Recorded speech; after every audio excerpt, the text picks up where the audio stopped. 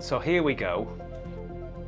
Veganuary was actually born on the 12th of February 2013 at 10:37 at night. It's growing enormously. And it's helped to fundamentally put us where we are right now, which is world changing. We need to change. It's given veganism like a positive brand makeover. We went, no, vegans are okay, vegan's a good word. The emergency stop button's gone. It was just me and Jane at home on our kitchen table.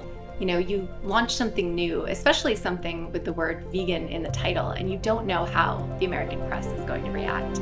Everyone knows what Veganuary is now. Everyone knows how to pronounce it.